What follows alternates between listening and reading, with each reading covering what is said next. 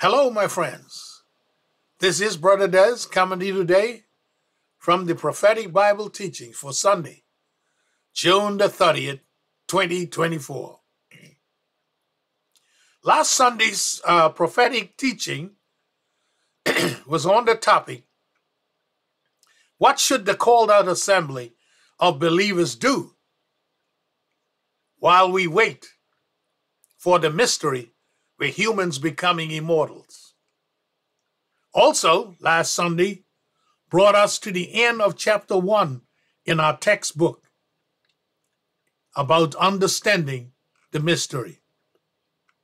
Today's study continues with the mystery of humans becoming immortals as we move into chapter 2, which is all about the differences between the mystery, that's humans becoming immortals, and the second coming of Jesus Christ. Okay?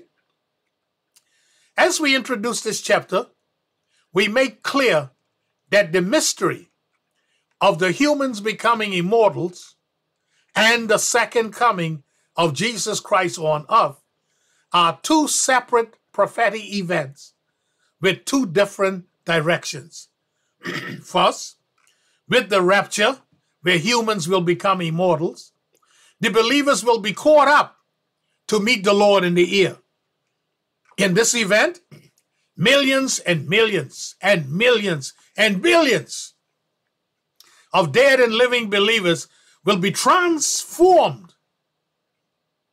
And after that transformation process, be caught up to meet the Lord in the air. The second coming of Jesus Christ is to the earth. He will be bringing his believers, which will be called his bride, with him to rule and reign for 1,000 years, which is called the millennial reign. He will be coming by way of Mount of Olives with his saints and the armies of heaven. Read Zechariah 14. The third thing, because the coming of Jesus Christ has two components or parts, our discussions will be as our outline presents. And this is the way it'll be. We'll look at the mysterious rapture of the believers of Jesus Christ, which is the mystery where humans become immortals. And under this teaching, we'll look at the rapture, a sudden event. The rapture, the Lord himself will come. The rapture, the Old Testament prophets and the mystery. The rapture, the New Testament apostles and the mystery. Then we will teach on the second component or part that's connected to the coming of Jesus Christ. And this will be the second coming of Jesus Christ, or commonly called, in many cases and teachings, the second advent. His coming to the earth with his saints. Under this topic, we would teach about the second coming, the explanation. The second coming, the Old Testament prophets, and the coming Messiah.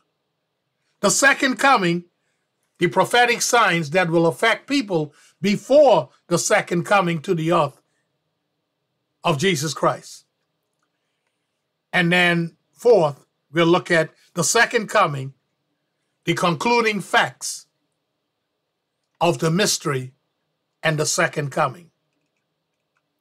So in our next study, we'll be concentrating on the mysterious rapture of the believers of Jesus Christ. The mysterious rapture of the believers of Jesus Christ. And under this topic, we will be teaching on the rapture, a sudden event.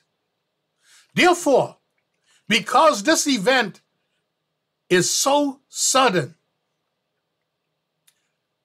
there are two main lessons that we must adhere to. And these lessons are, first, All believers of Jesus Christ should be witnessing.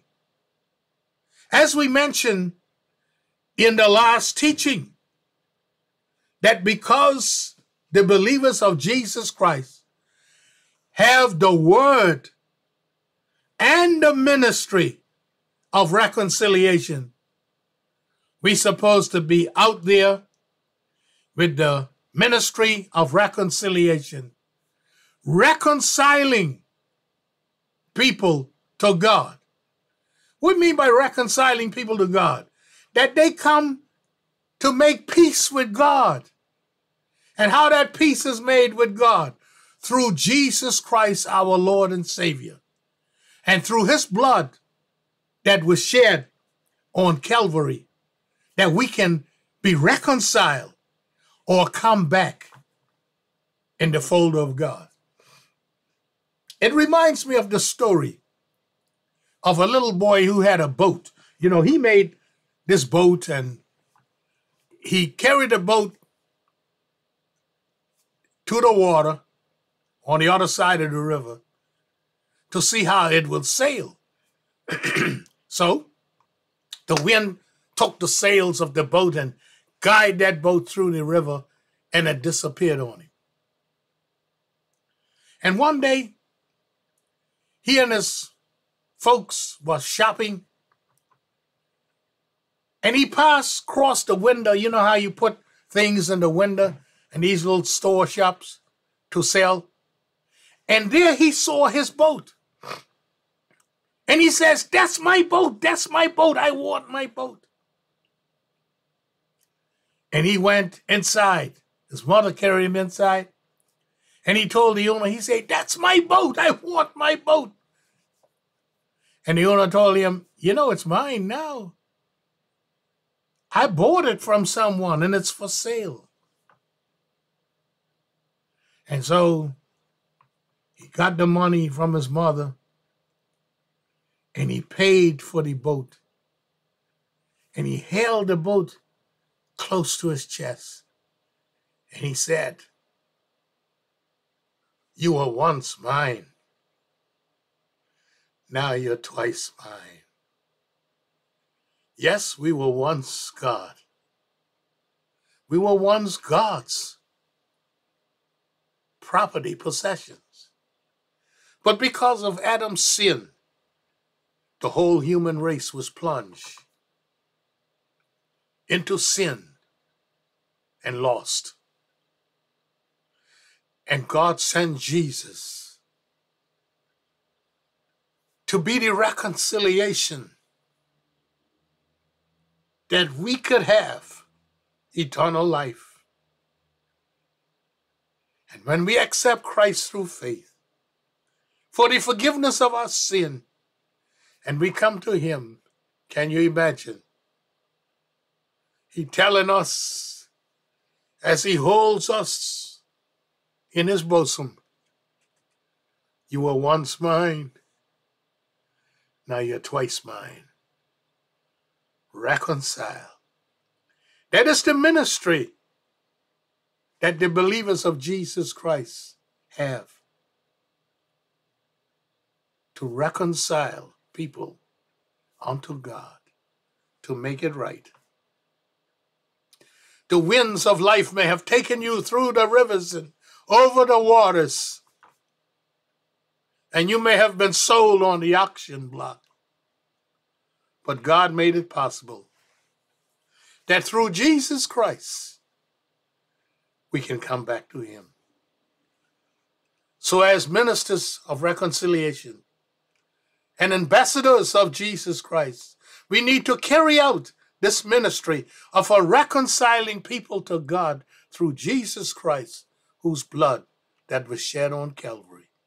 Also, as ambassadors for Christ, we must live and show that the life in Christ offers to all people who are observing, that they too could have the hope of joining Christ's ministry of reconciliation and also becoming ambassadors for him. But friends, the way things are going today, so many people who name the name of God and of Jesus. They don't care anymore about reconciling people to God, about being ambassadors for Christ. They'd rather be an ambassador for a political party or something like that, and leave God out completely. A form of godliness, the Bible tells us, but denying the power thereof, such as signs of the last days. Second, those who are viewing this prophetic message. And if you have never asked Jesus Christ to come into your life, ask him to come in today, forgive you of your sins, and get you ready for that certain event when the mysterious rapture of the believers of Jesus Christ takes place. And be ready. Friends, all you who are viewing and listening, you may follow this ministry on YouTube, Facebook, My Story, Instagram, Twitter, WhatsApp, LinkedIn, and Pinterest. Also, check out the website, www.corbenje.com. Also, you may get the textbook and be ready for the next or all the other studies. It's called The Mystery, Humans Becoming Immortals, Transformed and Caught Up by the Cloud. Author, Desmond Michael Coverley, Ph.D. eBook, $2.99. Paperback, $9.22. Hardcover, $14.99. Get your copy and let's follow along as we study humans becoming immortals. The mystery. God bless you.